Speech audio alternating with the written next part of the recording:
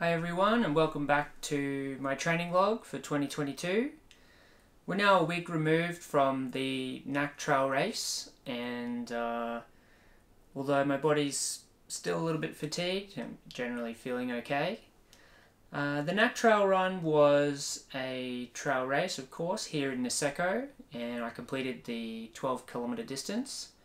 There was also a 30k distance, but at the moment for me that seems like much too far of a stretch. So the 12k seemed, right up my alley, kind of based on my fitness at the moment. This is my first real race since late 2019, when I had a couple of road runs, and also did the NAC Trail Run back in 2019. In 2020, I did a couple of kind of personal challenges, kind of hiking some mountains around here in Niseko, but it doesn't really compare to kind of the race environment when everyone's kind of buzzing with excitement, you're a little bit nervous, and that kind of adds an extra element to the run that you otherwise don't get, kind of when you're out by yourself. The NAC Trail course is fairly brutal. There really isn't much runnable terrain. It's either steep uphill or steep downhill. And there's also quite a few sections of really technical terrain, like kind of off camber, running over tree roots and things. And there's also some sections where you're actually like pulling yourself up some ropes, up some really steep, muddy inclines. So it's fairly unforgiving, but also kind of fun.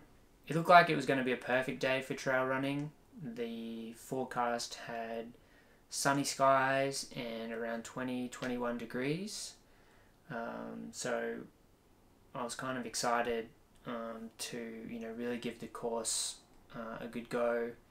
It looked like it wasn't going to be too hot, but I'll have some more on that after the race. It was really exciting to have a race on the schedule. Although I've got my sights set on longer races in the future, I think having these kind of intermediate steps is a nice way to train, and it gives you something to look forward to and something to focus on when maybe looking 2 or 3 years ahead might be a little bit difficult. You can build your fitness base for a particular race, and then have a short period of really focusing your skills for that particular race, whether it's technical trail run or like a fast 10k or something like that. And then, once that's over, you reset and then go to your second phase and build another fitness base. And then slowly, step your fitness up from there. And that kind of builds your racing experience, it builds your fitness base, and it also builds the, technical skills you might need for the kind of events that you like to do. So on the Saturday, we went over to the NAC Adventure Centre. Went to pick up our t-shirts, our race numbers, and get a little bit of information from the race organisers. They had our numbers kind of plastered up on the wall, which was cool. You could kind of see all the competitors, and we saw a couple of friends on there as well, which was cool. And snapped a couple of photos for Instagram, which you got to do, and then made sure we got home and started preparing well for the race. I made sure I had a nice clean dinner, as I had been doing all week, to avoid any classic race morning stomach issues. And then I made sure I got to bed early as well, which I'd been doing all week. I really wanted to make sure I was well rested. I had enough sleep, in the days leading up. And I think I did really well in that respect. I got up at 6 a.m. on race morning, so our run was scheduled for 10, so that gave me 4 hours to kind of wake up, have breakfast with enough time to digest, do some mobility work, and do some kind of dynamic stretches, and kind of get my body prepared for it. Then, we headed out for the race, and I'll leave you with some footage from race day.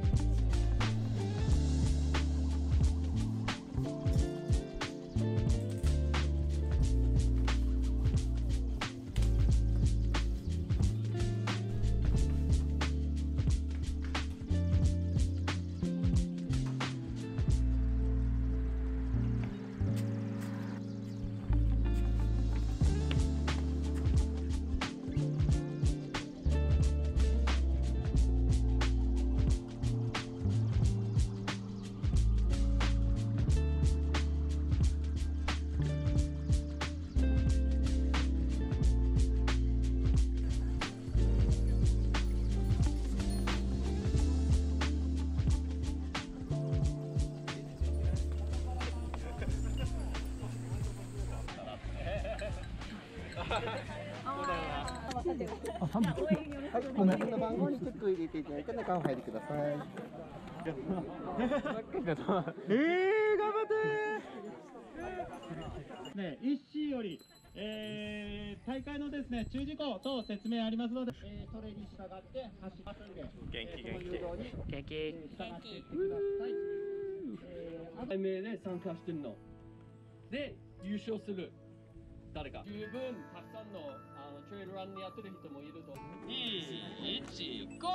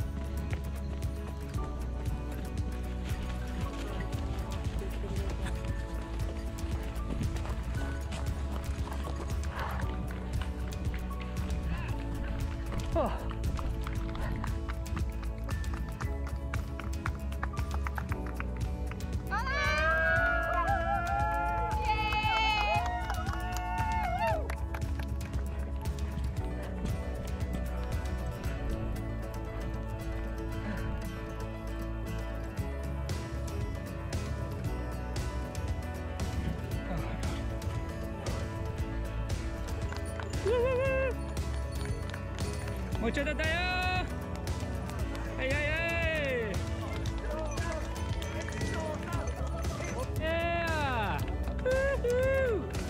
頑張れ。ゴーポー。頑張れ。もうちょっとだよ。Let's go Tom。頑張れ。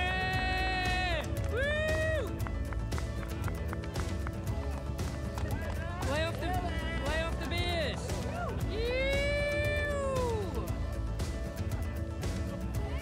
Let's go, Rory.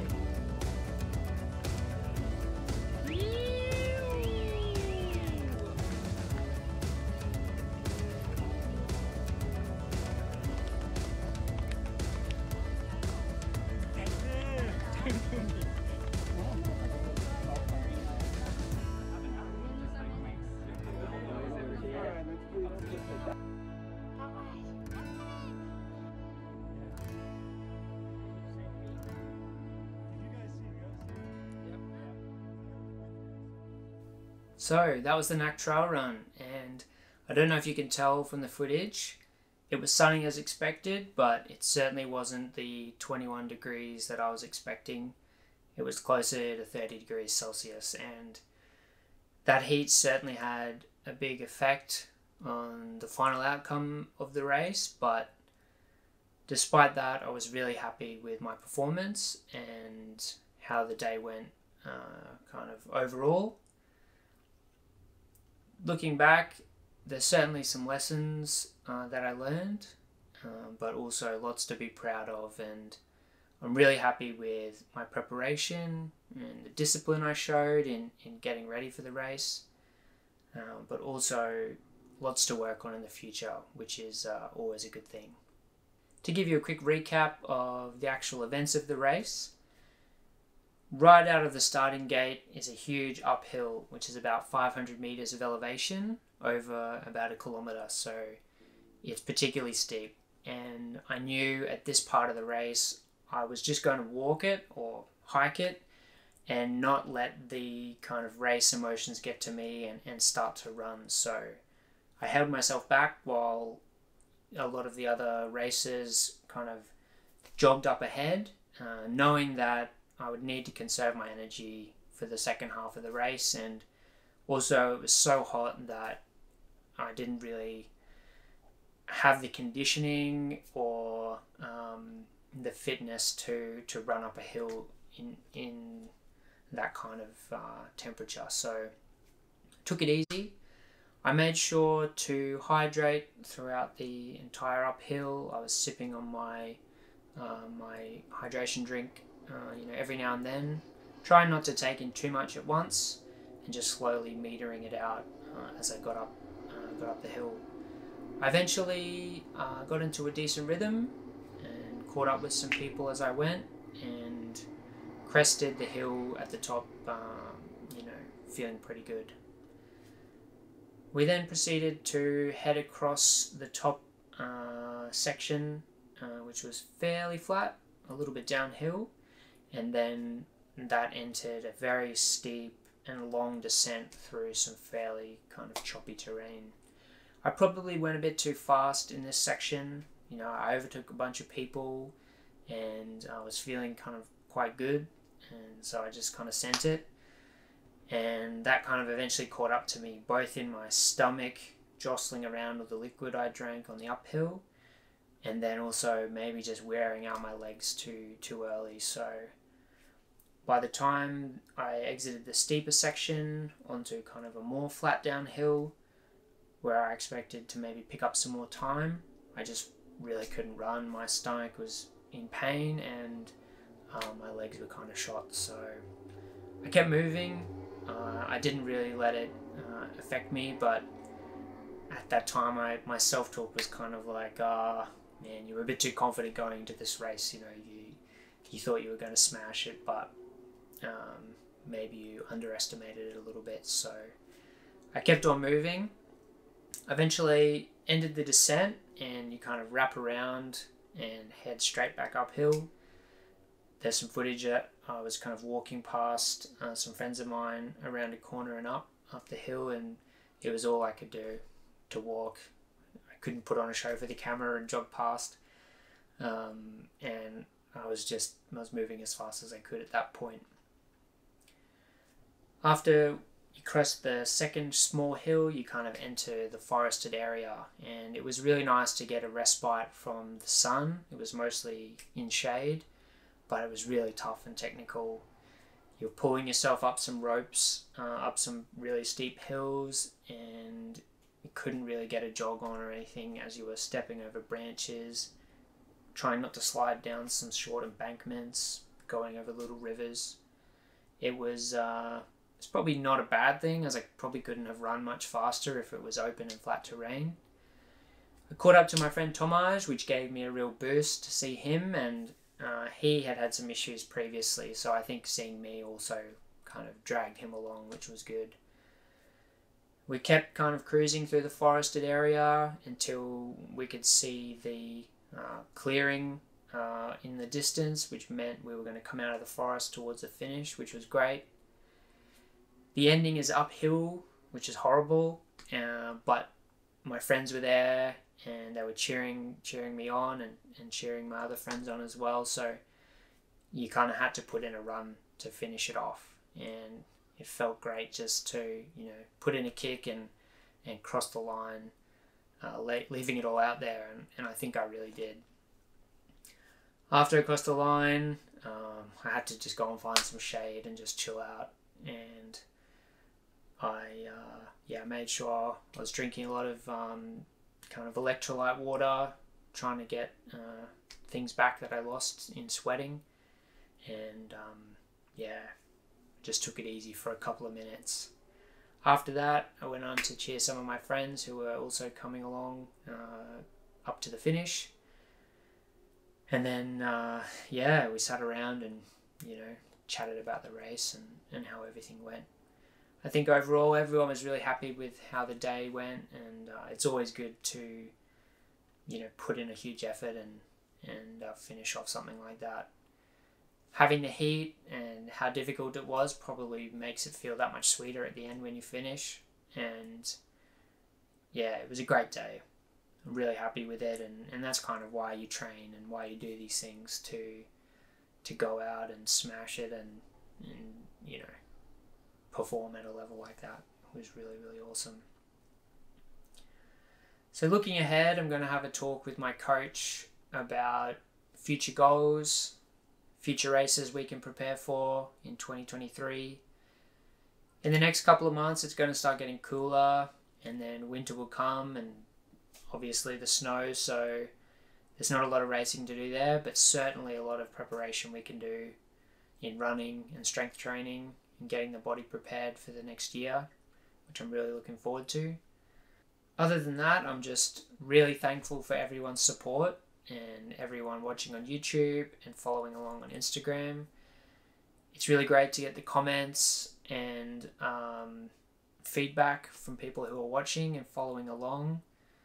It really motivates me to put out more videos and content and share with you what I'm doing, and I'm very grateful for everyone who continues to watch. If you haven't subscribed yet, please do. There's going to be lots coming up in the next couple of years. I know it's a long time frame, but I've got some really big goals that I want to meet, and it's going to be great to have everyone along for the ride as well. So thanks for watching, and I'll catch you next week when we get back into some more training.